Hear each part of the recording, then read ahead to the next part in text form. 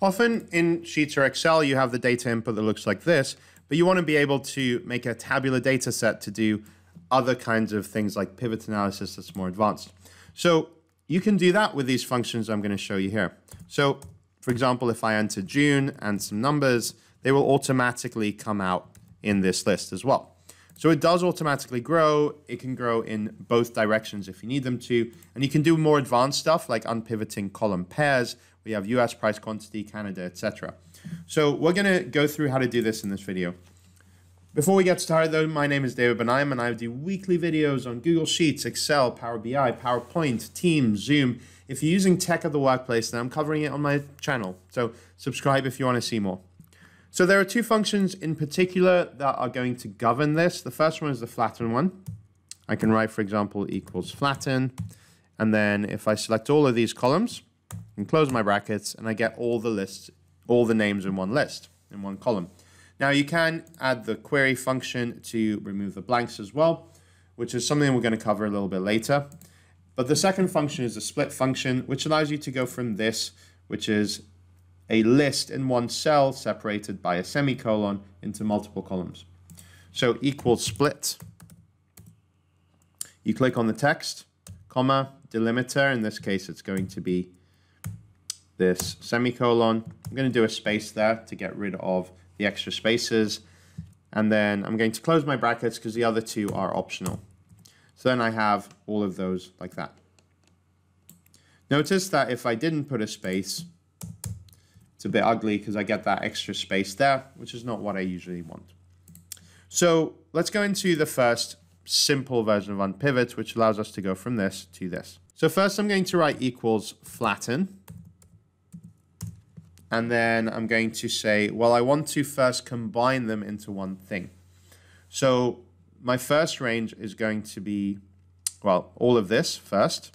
And I'm going to add ampersand to join, and I'm going to add this character, and then ampersand to join this character, and then ampersand to join with all of this.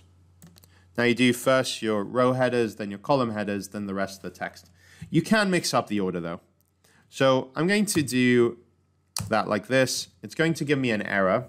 The reason why is because this becomes an array. So you need to wrap array formula around it. Array formula is just a simple thing. You just start and end like that. So there we go.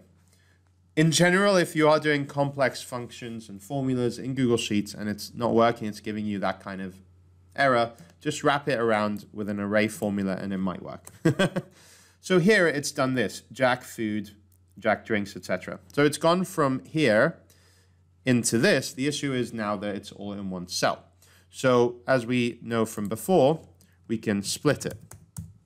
So I'm going to put split in between array formula and flatten.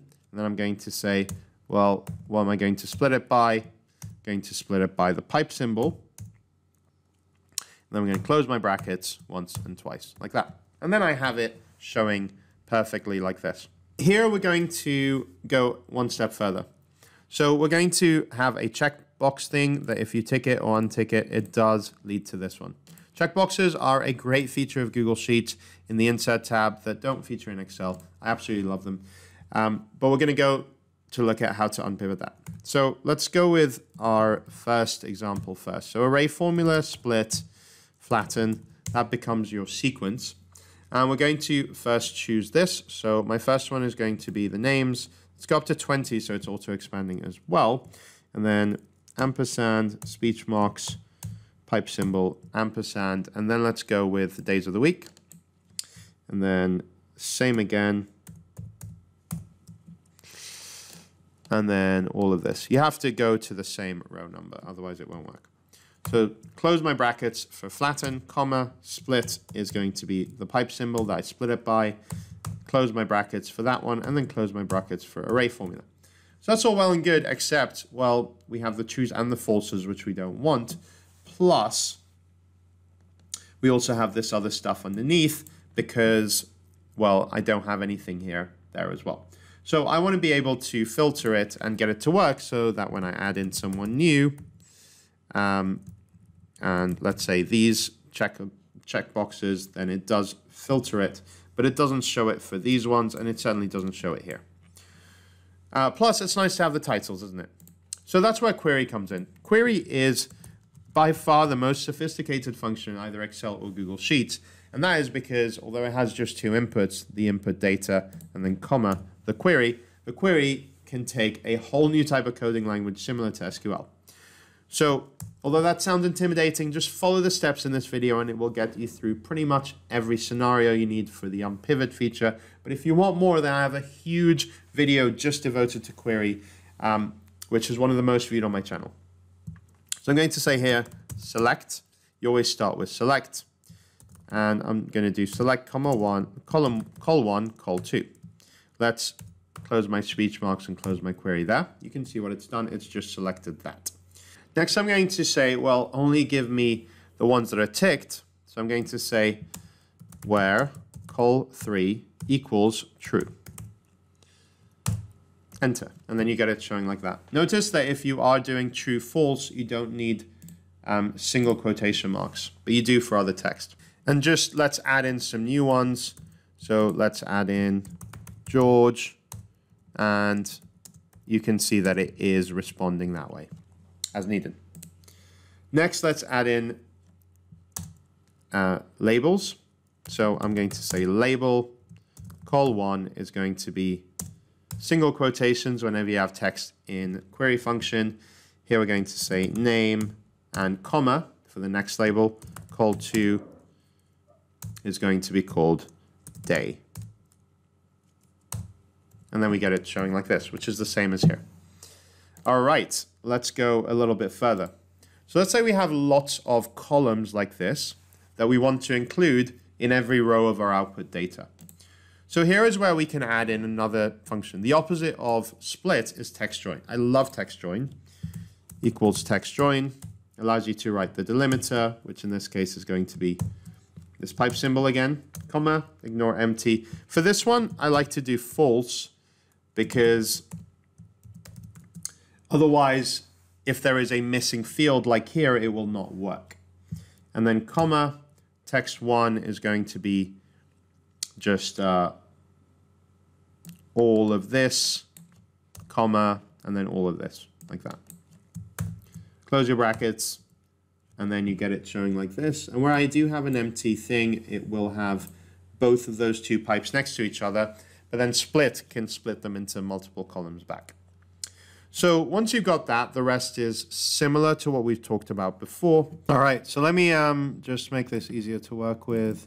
Double click that, and then let me group these and hide them.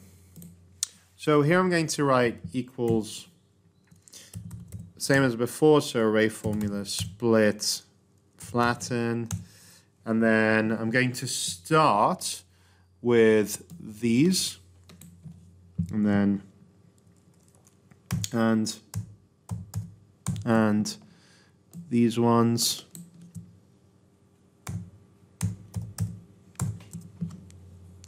and then I'm going to do these ones here.